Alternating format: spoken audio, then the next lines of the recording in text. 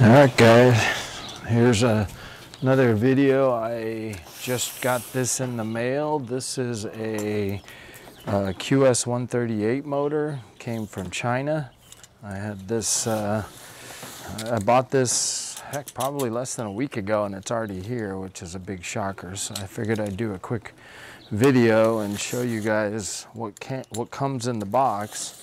And I'm gonna convert that thing. I'm gonna put this motor in that Roketa enduro. So I'm pretty excited to see if, you know, I'm on a pretty tight budget, so I need to be able to do things inexpensively, and my hope is that I'll be able to convert that for around $1,500. This whole kit was only $900, and I get those 72 volt Chevy Volt batteries for around $500. So with this and that battery for $1,500, I should be able to get that, and maybe an extra $100 in incidental nuts and bolts or metal plates to weld on. I should have a completely street legal, highway capable dirt motorcycle. So I'm pretty excited to see how it works out. But let me show you what came in the box. This is my first peek in it. As you can see, we'll see what I got. I saw somebody else posted this online, and so I was really excited that it came. In his video, it looked like it comes with all the wiring, the throttle, the display, everything. So I'm hoping that's still the case. So let's pull some stuff out and let's see. This, I believe, is the controller. Supposedly this is a 72 volt, 300 and some odd amps, up to 530 amps for a short burst, which is insane. If it ends up being able to handle that, that's crazy. So here's the controller. We'll open that up a little more later. And let's just see, you've got a box of probably all the wires and stuff. And it looks like that's it, all the foam. And then this would be the motor. Let's just pull this out. And let's just see. So yeah, it's well packaged. This is a really thick foam or cardboard, so looks like it was pretty well protected. And then this is really heavy, so let's just take a peek.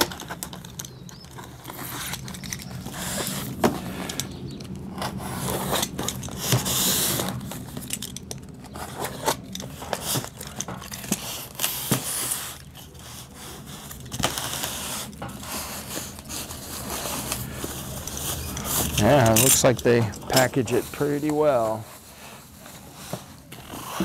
So you can see that it is a QS138 motor, and it comes with the sprocket, and yeah, wow, looks good, looks clean.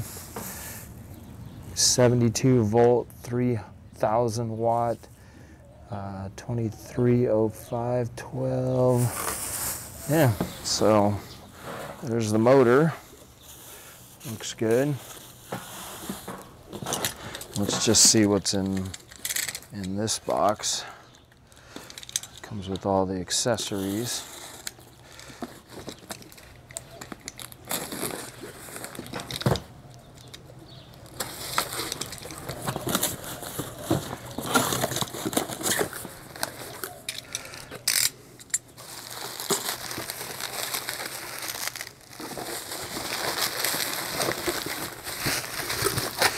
Wow, so that, to me, that's pretty awesome. I mean, it even comes with a voltage regulator, which is great because if you watch some of my other videos, I really like adding the LED headlight, turn signals, horn, and I might even add other lights to it. So this is a 72 volt down to 12 volt power inverter. And it'll be interesting to see how much power it can handle, but I'm excited about that. That's pretty cool. And it comes with all the switches and everything that you would need for the turn signals, the high beam, low beam, the horn. You've got the handle that goes with that, and then you've got the throttle. The throttle has the different power modes, settings. I think this is the light on and off, so it turns the lights on. P is park maybe, so that it kills, maybe if you need to kill the power, you know, something goes wrong, maybe that'll be a hard kill.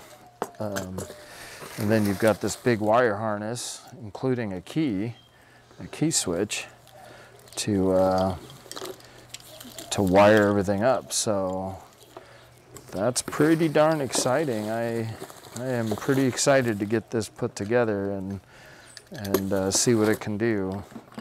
The fact that you get everything, like this is everything. One thing I don't see is the display in here. So yeah, maybe it doesn't come with the display. The video I watched, it came with the display, and I was like, wow, that's awesome, because that's like a $100 piece. So hopefully maybe it's in here.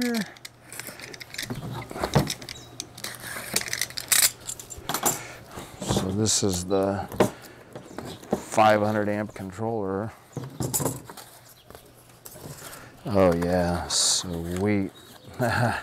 That's awesome. It comes with the display and everything you would need. So it has the big controller. The big controller here. It's got all the wiring for it, including a big old harness to plug right into it. And wow, this is exciting. It even has Bluetooth.